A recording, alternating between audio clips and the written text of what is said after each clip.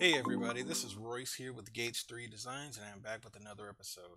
Today I wanted to do a video on Thea Render's light emitters. I have a group of light bulbs here, and I'm just going to apply some different emitter textures from the online repository. Here you can find that in your Thea browser, and right under online repository, just click emitters, and you have a bunch of different options here. And I just want to see what these look like rendered. I'm using SketchUp Pro 2018, so let's go ahead and get started. So for the first one, we'll just start with this one. So I'm on, well, let's start from this side. So let's start with this here. Just apply it to that one, and you can kind of see it change a little bit. That's how you know the texture was applied.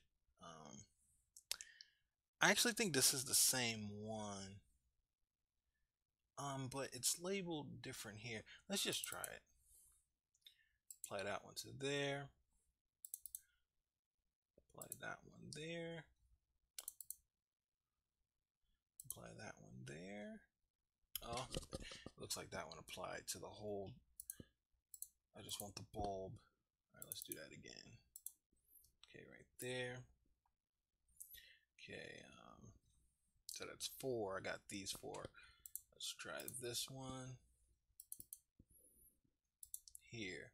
Let's go ahead and move to the next category. Yeah, for these 3, let's do so right here. I'm gonna have to explode these so they're not the same texture. It looks like I have to explode it twice. Let's just go ahead and do that, or more than that. So let's go ahead and apply this one now. Well, we got all of it highlighted. Okay, and explode this, and then explode this here. Okay, I'm going to use this cold one. Okay, that's applied. It turned really dark. And let's explode this.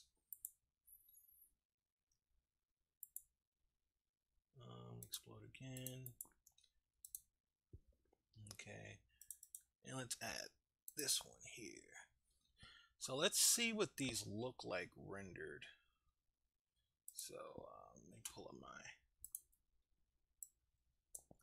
Alright, so this is a rendering of all those bulbs without the Thea Render emitter texture. Now let's see what it looks like rendered.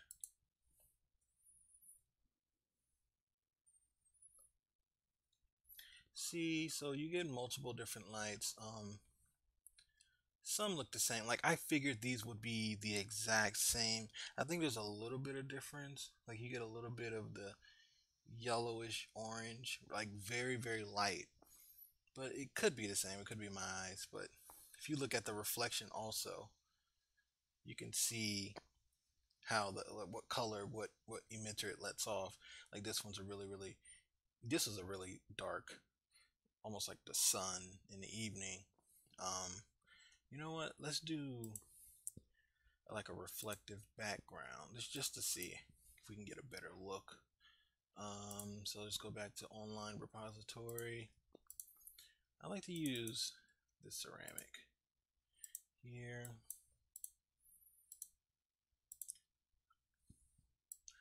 Alright, let's go ahead and see what it looks like with that background. Okay. So yeah, actually these are pretty similar. This one here and this one. And I thought they were pretty similar. I don't know why. In the title there was a slight difference, but I think it was the same wattage, but it was a slight different. Like, one was number 59, the other one was 65 or something weird like that.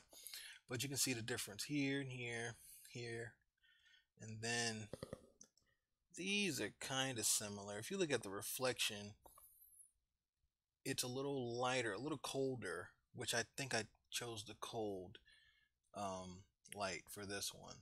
And if you look at this one, it's a little warmer. So these are or not three, but these are different lights. that you can use with Thea Render. Gives you a realistic look.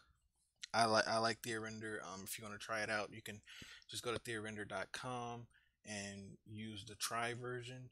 Just note that when you do a render, you're going to get the Thea Render logos across your screen until you get your license. And once you get your license, then you don't have to worry about that Thea Render logo. But that's all I have for today. Thanks for watching this video. Hope you found it informative. Don't forget to subscribe and like the video. Thanks.